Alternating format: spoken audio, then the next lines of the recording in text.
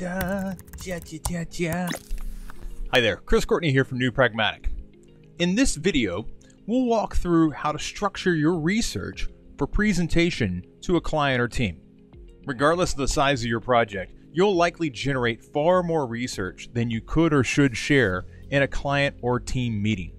With limited time to share your findings, you'll need to boil down your research to present a strategic summary of the work performed. In other words, there's only one rule to follow: front load the presentation. If you can front load your presentation, it won't matter whether you have a minute or an hour to get your point across. But front loading alone won't make the information sticky enough to linger around in the minds of your audience. That's why I suggest front loading with artifacts.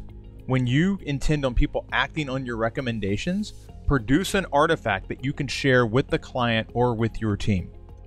The summary you produce will go by a lot of names. Sometimes it's called an executive summary, other times it's a one-sheeter. I refer to this one right here as a one-sheeter, and it's a classic example of the type of artifact that you can produce to reach maximum stickiness with the client or team that you're presenting to. Can you go into further detail than what's shown here?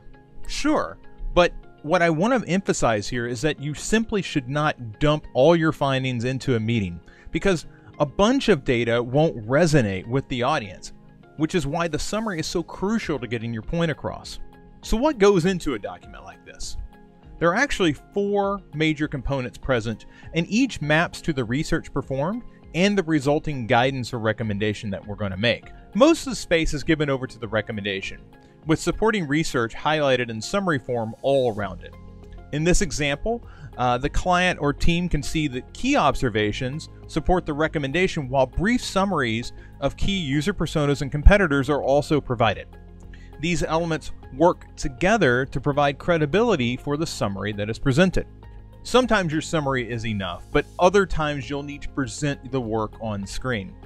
The summary shown here can map directly to a traditional presentation so long as you front load that presentation with all the important information you have to share. I've simply migrated over to the presentation mode of Figma so that we can walk through and kind of see how this breaks down into slide form. We have the summary title, the important stuff, continued more important stuff, key observations 1 and 2, personas, this is who we're targeting, competition, a reminder of the important stuff that we talked about right at the top, and then an option to answer questions. Even if we get cut off midway through this, because we front loaded this with the important stuff, we still get our point across. And if we have that executive summary or one-sheeter available, it allows us to slide that back in as a reminder as people are leaving the meeting, or maybe you email it to them. However you get it into their hands, it gives you an artifact that ensures that your presentation and the information you presented as most important resonates, and it maintains its stickiness as the days and weeks of the project go by. If you've enjoyed this short video on presenting your research, please click subscribe.